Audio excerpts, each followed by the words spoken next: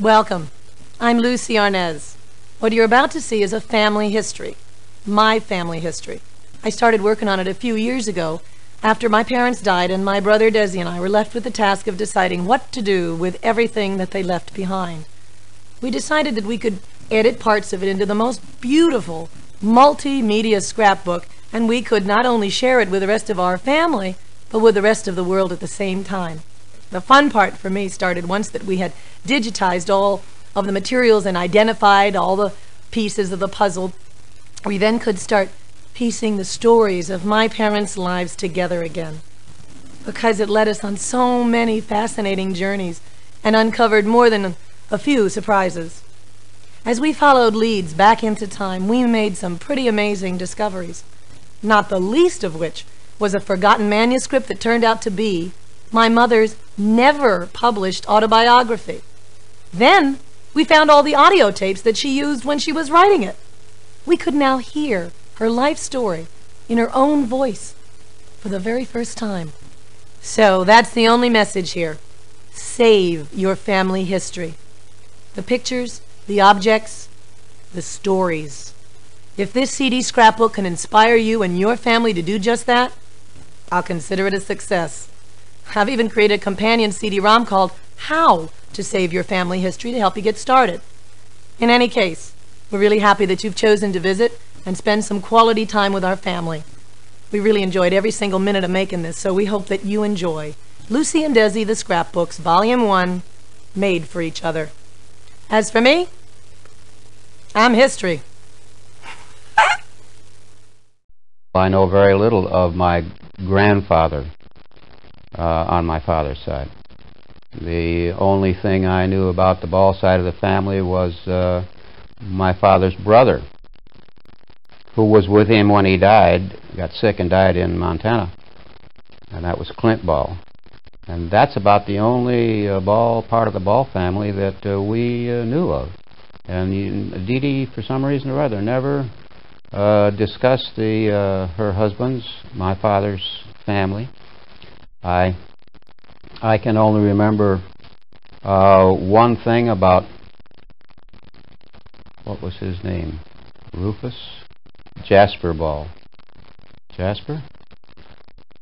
That he had a child at the age of 80, so I'm told, and he was married several times.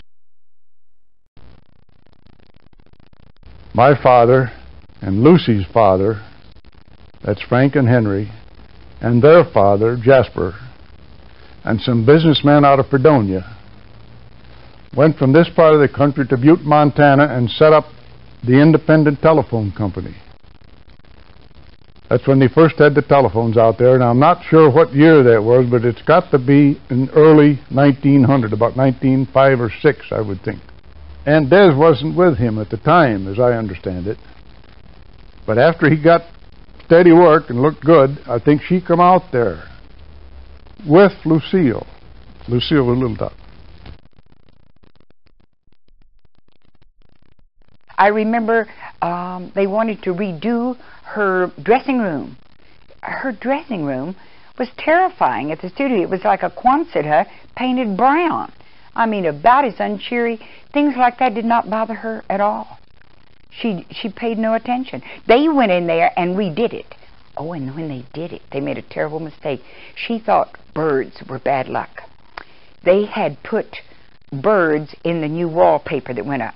She walked in and she said, "I want it all down." They had to redo it. When it finally was redone after 100,000 years, she made them redo it because there were birds on the wallpaper.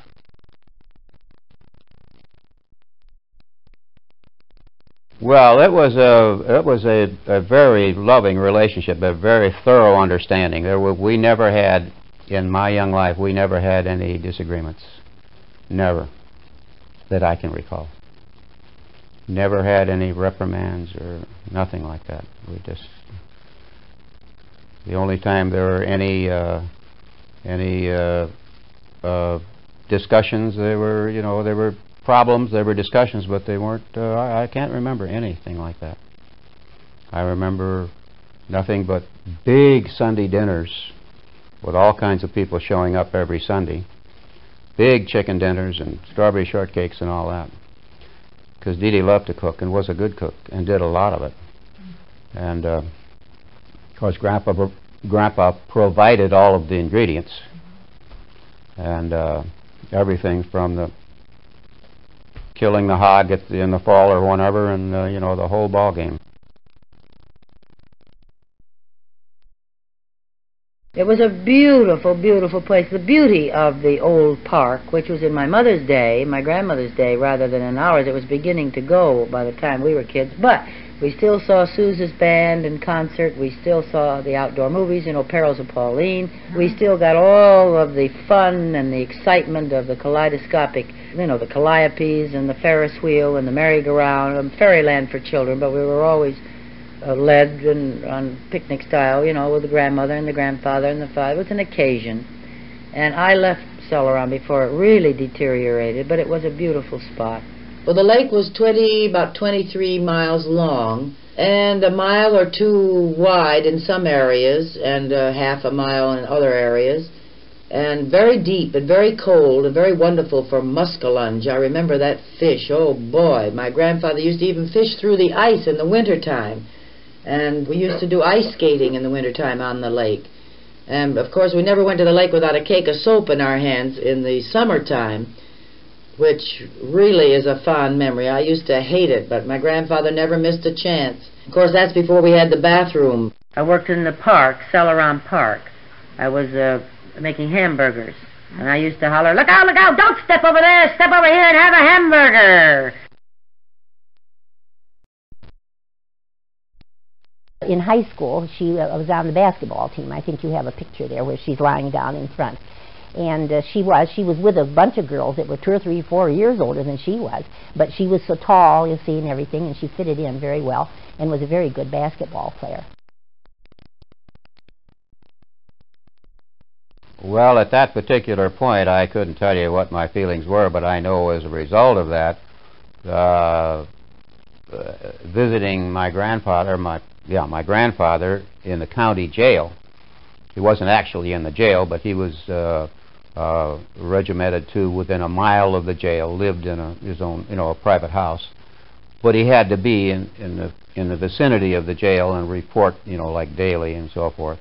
I don't remember how long he was there, but I went up there to live with him. That really broke him. And, of course, at that point, I mean, the whole thing in Celeron just was dissipated. And in the back of the show, of course, girls 19 years old, they always got their eyes open for the fellows, you know, and if they didn't, they'd be kind of weird, wouldn't they? So, of course, you see a new fellow in Jamestown, and you perk up and you look and say, well, I wonder who he is. He looks pretty good, you know. And so we saw this fellow standing in the back, and she was never too bashful or backward, you know. So, well, it looked like a likely prospect, I suppose, to her. So he managed to just to speak and pass the time, and found out that he was a newspaper man from Cleveland. Eddie Murphy, his name was. And he turned out to be a very nice man. And in the course of conversation, he said he was going to New York. Well, great. She said, my girlfriend and I are just planning on going, you know, this week. How about a ride down?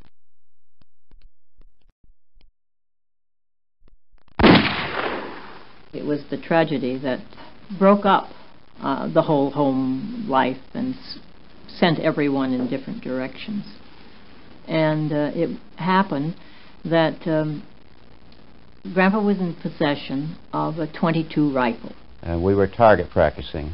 And this girlfriend of mine had the rifle aimed at the little Erickson boy who was sitting on the ground, the neighbor, jumped up. Just as Ruth shot the gun, and the bullet lodged right in his spine. The child was paralyzed for life and in a wheelchair. Well, Grandpa was charged. And he was held responsible for allowing minors to shoot a gun. As a result of that, Grandpa lost the house and everything, and every dime that they had. There was a sign on the front, for rent apartment. She said, that's where I'm going. So she went in, and we had the one apartment. So she rented it. And my father just went high. He just thought she was the greatest. She did everything wonderful. She was never, didn't have a mean streak in her. And he was sort of like her father, to her, of course. And one day, she was a little bored about walking all the time. It was only 3.5 blocks from the studio, straight down to Santa Monica Boulevard. And she decided, George, she said, let's go look for a bike. She said, I think I'd like a bicycle. So they went shopping, and they found a second-hand one for $10. And she just loved that. She used it every day. She'd open the front door and wheel it into her apartment every night and leave it there, and like it was a new car. Well, it was very important to both of us to have the family back together, because we always lamented the fact that, you know, every time we'd get together, somebody would go off in a different direction, because we were always splitting up, going in different areas. And this was the time, this was the opportunity to put it back together. And it was not like it was a project, it was just like it was a natural thing to do. Well, I came out by Greyhound bus. And she met me at the Greyhound bus down in Los Angeles in full makeup. She was doing Dream Girl with Lily Pons and Henry Fonda. And she had also bought, which was in those days, Studebaker Phaeton. A Phaeton is a 4-door convertible, and beige and as long as anything you ever saw. And I think most of this was to absolutely wow me, to impress me. So, and there she drove up, can you imagine, downtown Los Angeles in this Studebaker Phaeton with her full makeup and her costume from the show, from the film, and picked me up and took me right back to the studio to have lunch. We went in the commissary, and here I am, you know, this fat little Greek teenager from Buffalo, New York, and I walk into the commissary at RKO, and I mean, there at one table is Katharine Hepburn, the thing was Cary Grant, there's Rogers and Astaire, I mean, all of these stars. You got my mouth open. It was just a culture shock, a real culture shock.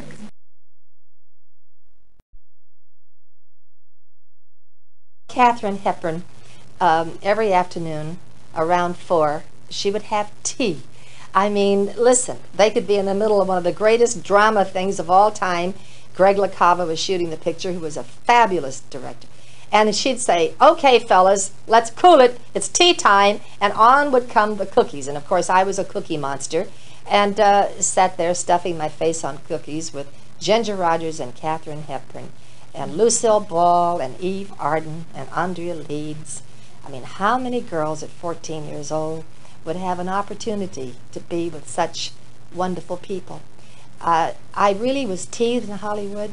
I grew up in Hollywood, and I loved every blessed moment of it. And one night I look out, and there is Lucille Ball looking up at me.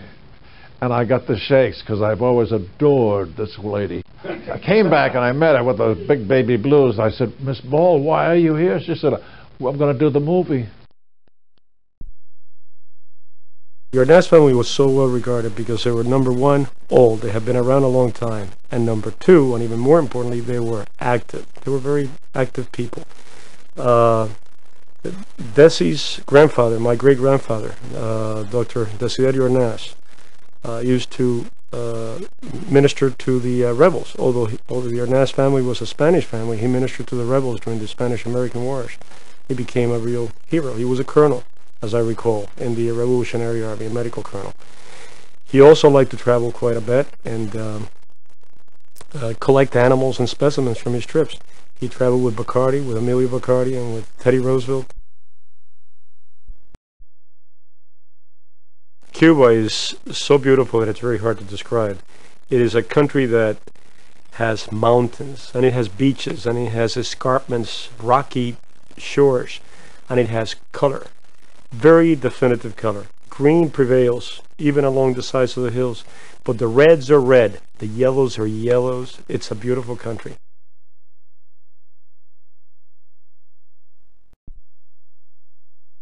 It was good growing up in Cuba. It was good growing up in Santiago. Santiago was an old colonial city, and often it showed it. Most of the buildings were stucco. Some of this was chipping, and you could see kind of big marks and what have you. But there was a warmth to it, and there was a lot of color to it. And the houses ranged from, pale yellows to pinks to oranges to whites. And it was hot. And I remember that Santiago was hot. And I always used to think of these buildings with these blistering sides. When I was a little kid, I used to think that this happened because it was so hot.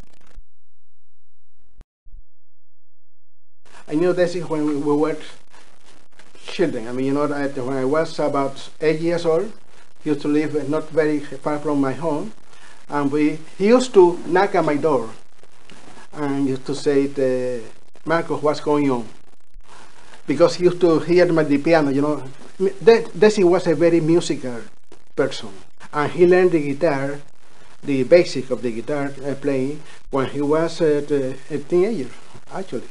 He picking up the guitar and he used to sing in many affairs, and he used to sing the guitar to the girls and serenades them and things like that. That's the way he started. And he loved music.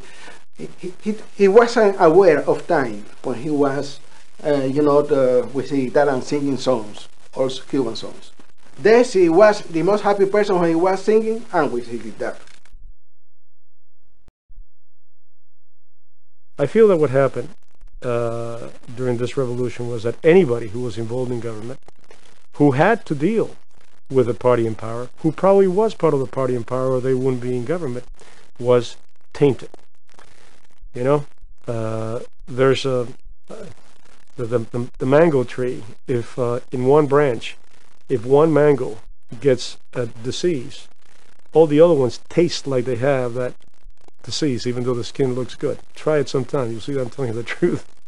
And I think what happened is that the revolution produced a mango disease, and those who had been more than helpful and who had been very attentive members of government were tainted. So the family, Desiderio was forced to leave. It hurt the family immensely because it broke it apart, and it had been a very close family.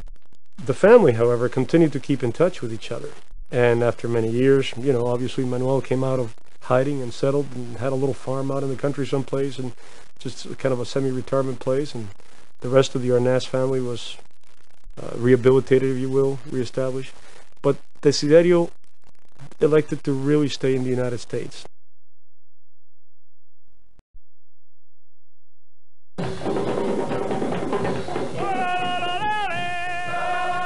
Desi's father, unfortunately, was on the side of the government.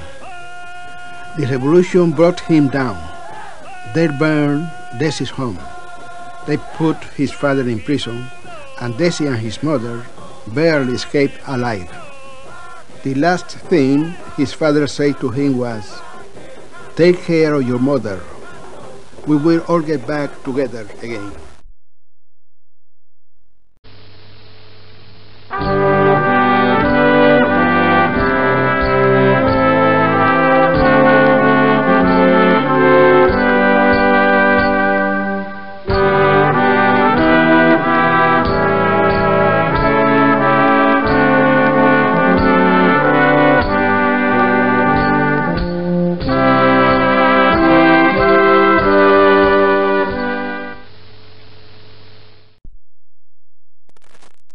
Desi came here and he found himself in a whole new mode of life. Still flexible. He was willing to play and he had fun doing that. His father was willing to break tile in order to do fireplaces and make a buck in Miami after having been very wealthy down there.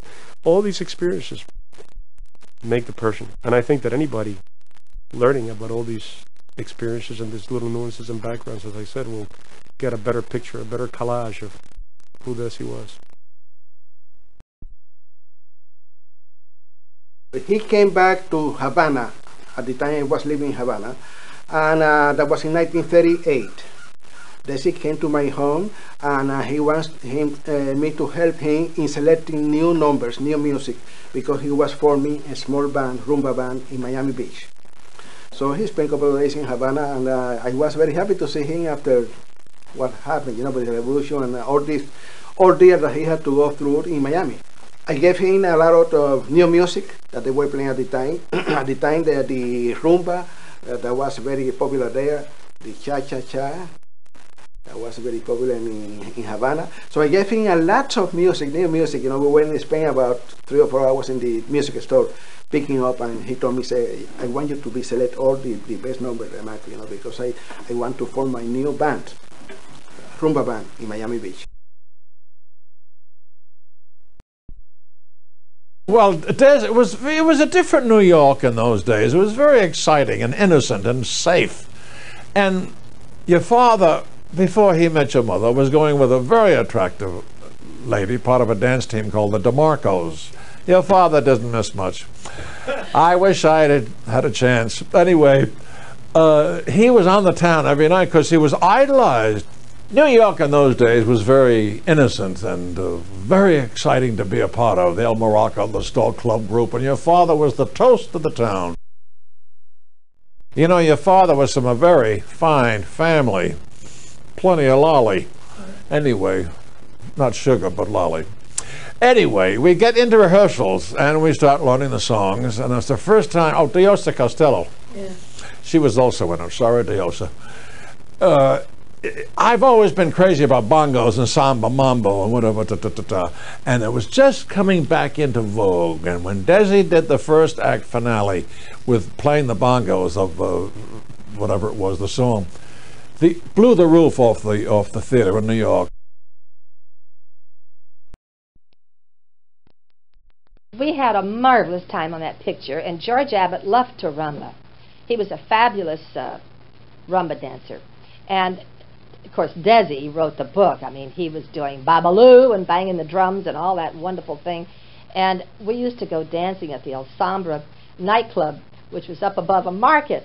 So we'd finish shooting, we'd all run home and get into our slacks and run down there and dance. And we had a ball, Lucie and Desi and George and myself. We came out on the Super Chief. It was the first time I'd ever been to California, and it was a different California than it is today. I mean, Hollywood Boulevard was glamorous. There were lots and lots of empty lots of poinsettia plants and Christmas trees. You could see, and Rodeo Drive had a wide bridle path down the middle. And I used to ride horses with your father down there, and along the front of that other hotel up there. On Sunset Boulevard, you could ride, and there no cars, it was empty. And we started shooting at RKO. Little did we know your mother was going to own it one day, and Daddy. But it was a sweet studio. Everybody was happy. It was and your mother introduced me to Carol Lombard, whom I adored, and Citizen Kane. Orson Welles was shooting Citizen Kane. Charlie Lawton, Lupe Velez. Irene Dunn was shooting, and Joan of Paris with Michelle Morgan, and every stage had some activity. We used to go dancing, the girls and I, and have dinner after the work at a Mexican place that played Cuban music and danced there.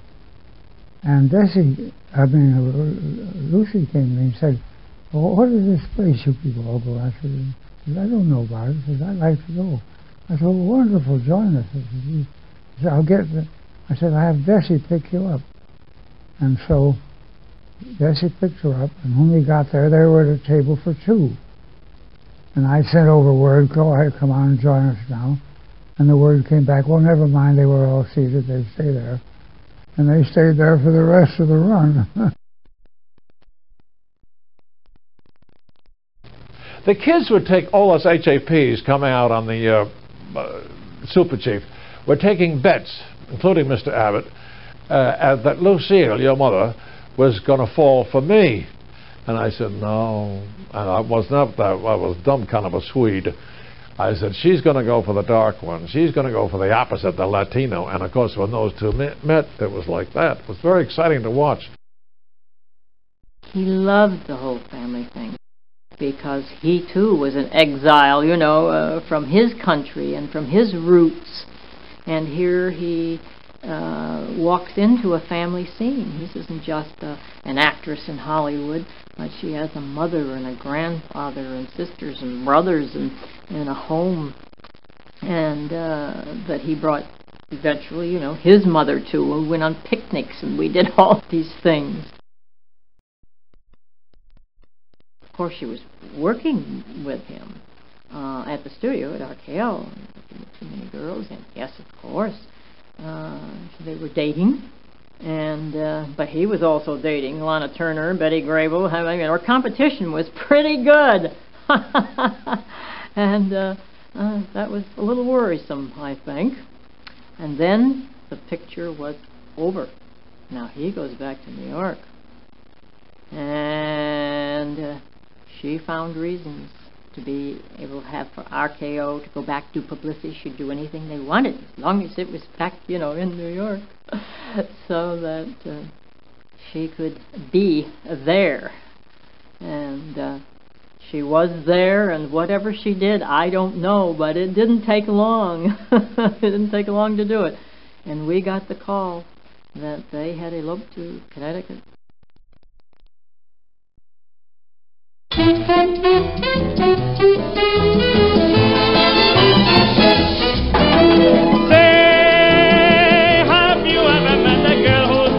Of the town, a work of art without a question, who gives your heart a queer congestion. Say, have you ever met a dream in the red velvet gown? If you will pardon my suggestion, you better write her number down. She's the gay young bird all the magazines feature. Upon my word, she's the zippiest creature. Yeah, yeah, yeah, yeah, yeah, yeah, yeah. She's the Valentine's all the movies are after.